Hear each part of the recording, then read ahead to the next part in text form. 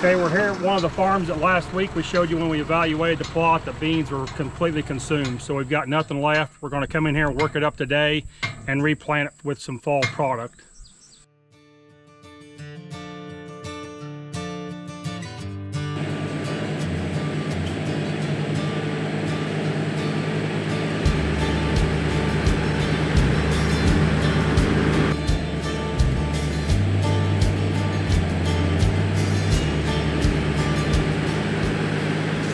What we're getting ready to plant here is kind of a mixture of cereal grain and some brassicas.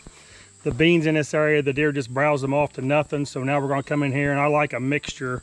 If they want brassicas, they got them in here. If they want cereal grains, they got those. So this is going to be a good mixture to put in here.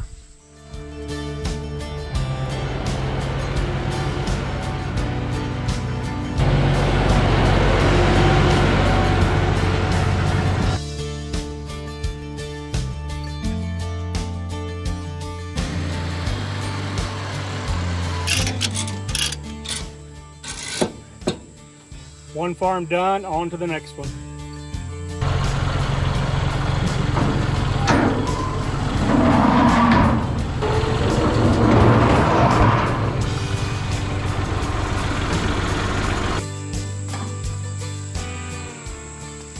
What we're getting ready to do is I'm going to take the Plotmaster and I'm going to switch a few pieces around on it, attachments, and I'm going to use it for a root rake. We've got an area where we just cleaned it off.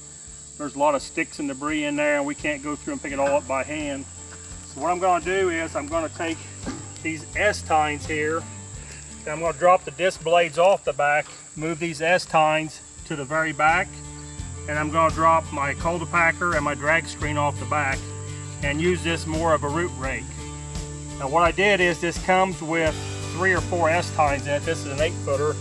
I've added 4 more S-tines in it to give me more area that it'll cover and pick up more brush. So I'm going to pull these pans and I'll show you what it looks like when it's all set up and ready to go as I use it like a root rake.